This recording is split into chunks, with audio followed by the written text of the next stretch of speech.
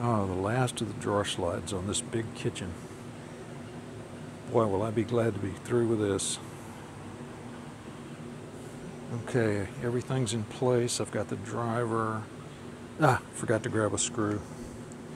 Well, that clamp's pretty strong. It should hold it for just a second.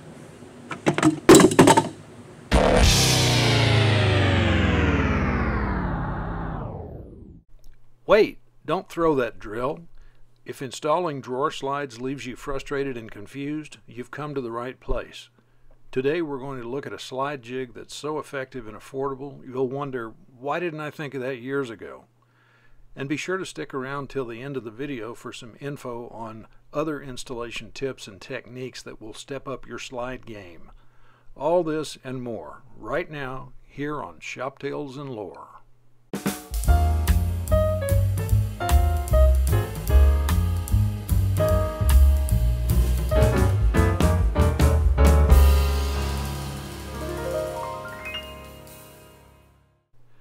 Most professional cabinet makers will tell you that the ideal time to install drawer slides is when you still have the cabinet in the shop. If it can be placed on its side, or as may be needed to take advantage of gravity, most of the usual challenges with installing slides go away. But sometimes, such as in a remodel or other situation where the cabinet cannot be moved, this option isn't always available. In these scenarios, gravity is the enemy, not our friend. It's no surprise then that most methods and jigs are aimed at overcoming its effects, at least long enough to steady the slide and drive the screws that hold it in place. There are probably as many ways of holding or positioning slides as there are cabinet makers, and everyone has their pet method. We have tried a number of commercial jigs over the years, but no single type works well in all circumstances.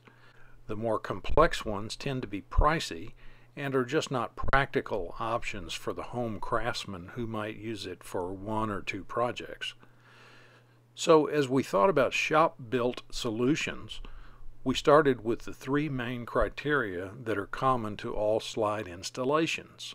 1. The slides must be square to the face of the cabinet. 2. They must be parallel with each other. And 3. They must be equidistant at the front and rear of the carcass. All three of these conditions can be dialed in if the slide is supported at the front and rear of the cabinet so that you don't have to position it with one hand while trying to fasten it in place with the other. The anatomy of the cabinet itself helps us at the front end. In traditional face frame construction, slides can rest on the rails or on spacer blocks placed on the rails. Even with frameless construction, there are usually stretchers or some other structural components defining the drawer openings. The slides can rest on these or, again, on spacers added to the stretchers. The real challenge is how to support the slide at the back of the cabinet. We need something that's solid, stable, and preferably adjustable to reach the various slide heights that are in a typical base cabinet. After experimenting with a couple of different approaches, we settled on this simple little jig. It's made up of a base, an upright, and a second vertical piece with a slot milled in it for adjustability. The moving part is locked in place with a bolt and star knob. We made a couple of these in different lengths to cover a wider range of drawer heights. After using this prototype for a while, we decided that one change we would make is to make a matching slot in the stationary upright piece and add a dowel to act as a guide pin to help keep the uprights aligned. In actual use, however, we found that the uprights are pretty easy to align, but this design change would probably make the jig a little faster to adjust. Setting up and using the jig couldn't be easier. We'll use this face frame application to demonstrate. With the jig sitting on the cabinet bottom, adjust the sliding piece until it's flush with the top of the rail that the slide will rest on, and tighten the knob. For a little added insurance, you could check this setting with a straight edge, but we have found that this isn't really necessary if the bottom of the cabinet is flat and square to the front.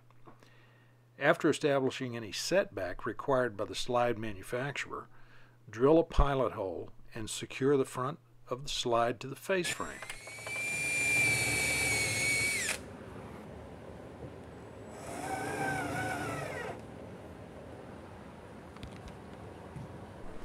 Now position the back of the slide horizontally and secure the rear bracket. Start with the uppermost drawer opening and work your way down.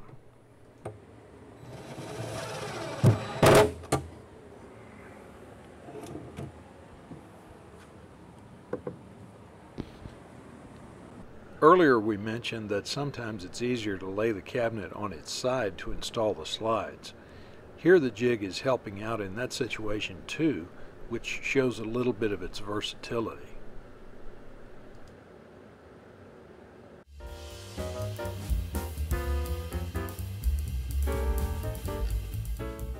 While putting together this video, we realized that over the years we've collected a number of slide installation techniques that both save time and improve accuracy. Some of these have been briefly seen here and will be covered in depth in our very next installment. Meanwhile, please like, share, subscribe, and don't forget to ring that little bell so you'll be notified when we post new content. Thanks for watching. We hope we've brought you a tip or two that will help make your time in the shop just a little more enjoyable.